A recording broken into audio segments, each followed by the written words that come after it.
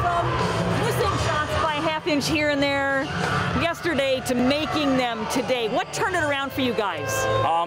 I mean, really, we just had to be as patient as we could and make them start having to make some difficult ones. And yeah, obviously, sixth end there. I mean, he had a shot to essentially send their team to the Olympics. I mean, it was there to score 4 or 5 and would have been the game. But the same thing, half-inch away from the shot that makes it for him is the shot that gives us a steal too. And that's the way it ended up today. And we took that momentum and we ran with it. When you guys fell behind early today, how do you manage those emotions, John, and just make sure you stay on course? You know, we just had to talk about being patient. And, you know, we talked about, you know, in curling when, you know, a team starts with the hammer, you know, is where you're tied up and have the hammer. And if we can get that and flip the hammer, we're tied up with the hammer. Said, you know what, you know, we might not flip this hammer in, you know, 3 or 4 ends today. It might take 6, 7, 8, 9 ends. And we finally flipped it after the 8th end. So, I mean, that's really it for us. It was just being patient. It felt like you guys really gained a lot of momentum. Your accuracy sharpened up as the game went along. How does that help you going into tomorrow? You know, honestly, like, you know, now we have the momentum going our way, and we get to start with the hammer tomorrow. So we're gonna come out here and try to put a couple points on the board early and flip the script on what those guys did to us for the first game and a half there. Having done this last time, won the second 2 games of the best of 3, what do you take? What lessons can you take from that carrying on here? You know, it doesn't really matter which one of the first 2, and you know, I've been into game 3 now. This is the 3rd time in the last three cycles.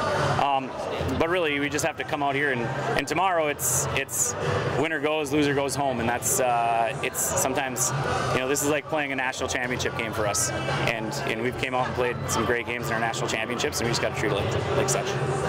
How much of a key is experience, the fact that you guys have been in these high-stakes competitions before? Well, I mean, it's insane that, you know, 7 of the 8 people that are on the ice playing out there were playing in this same series the last time we were here. So, I mean, yeah, experience, but we all have experience playing in these games. So, yeah, we're just going to, you know, come out here and have some fun tomorrow and hopefully come out on the right side.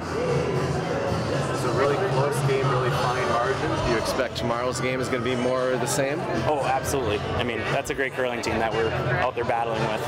And, you know, there's plenty of times during that game where if you're on the wrong side of an inch where you know, they can win the game.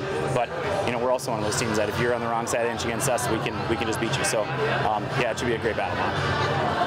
Hey, John, what do you think about the 2 points or so was big, but Corey comes back on his first shot. John went, center goes short. Corey comes around. A pretty aggressive play. That didn't work out. That worked on the 4th for him. So I think that was a really big turning point for you. Yeah, that's the difference. Is you know, like, some teams have game plans for when they're ahead on the scoreboard, and some have them for when they're behind. And you know, for us, like, you know, obviously, you know, our MOs were never afraid to mix it up. So, yeah, it was. Yeah, we definitely commented on it when he came around there in the 7th end.